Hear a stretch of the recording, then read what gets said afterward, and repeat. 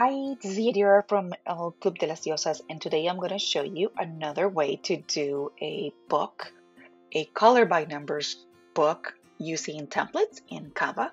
As I mentioned before, these templates are inspiration, right? You have to utilize your own fonts, you have to personalize it in order for you to be able to use them for publishing purposes on Amazon or whatever other format you use. But it's very, very simple. All you gotta do is go into templates, type on the search bar color by numbers, and you will see a numerous amount of different type of color by numbers sheets. Now, you have to start thinking about how your book is going to look like, right? If you want it to be in black and white, if you want it to be in different colors.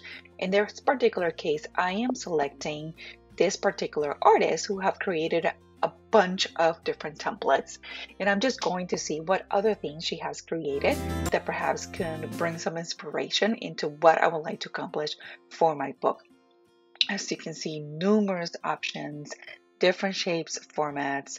It is a lot of fun. So what I am going to do as I'm looking through these, I'm starting to formalizing how my book is going to look like in my mind, and I want to focus on color by numbers.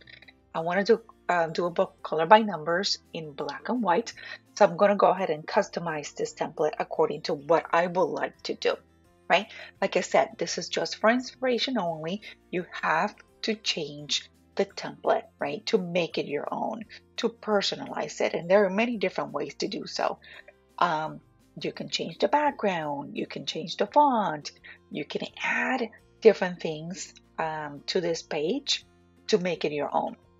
In this case, I'm going to do something fun, which is, just play with the fonts itself and see what other options I have available. Canva has a lot of different options when it comes to fonts, and you can even download your own as well. So in this case, I'm changing to see, what fonts will be more legible for children, because at the end of the day, this is going to be for elementary children, right? So you want to make sure that the font is very legible. One thing that I also like to add into my books is an area in which they can add their own names, because in my mind, I'm thinking that they would like to add their names, they would like to rip off the pages, right? So that way they can just go ahead and post it in their refrigerators or whatever art display the parents have in their home. So I want to add a section in here where they can add their names and perhaps use the same font to make it consistent. I'm going to play around with the font size because I want to make sure that it's legible enough, and I want to add a line so they can write their own name into this page. As I mentioned, you want to make sure that you have enough space for that, and then play around this. In this case, I'm adding the name and the line to be in the bottom, but you can do it on the top, right? There's many different ways that you can personalize it. Perhaps you want to have the name on the bottom, the name on the top, and then a page number on the bottom, however you want to do it, right? Now, because I like the style that this artist had created their page, I want to see what else she has available. So I'm going to go ahead and search bar, add color by numbers again. It looks like she has other inspirational creative that I can use for my book. And as you can see, this is pretty similar to what she had done before. It looks like everything is within a square, and it looks a very similar format from before. But again, I want to make sure that I change it and I personalize it to how I want my book to look like.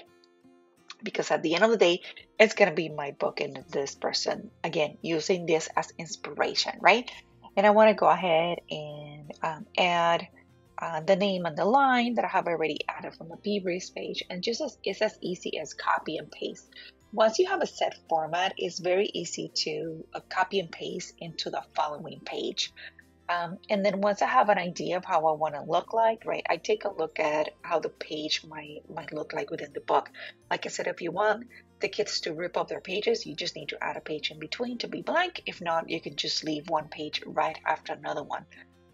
And it's just very simple. Again, if you want to see how this artist created this page, you can see that she had grouped it.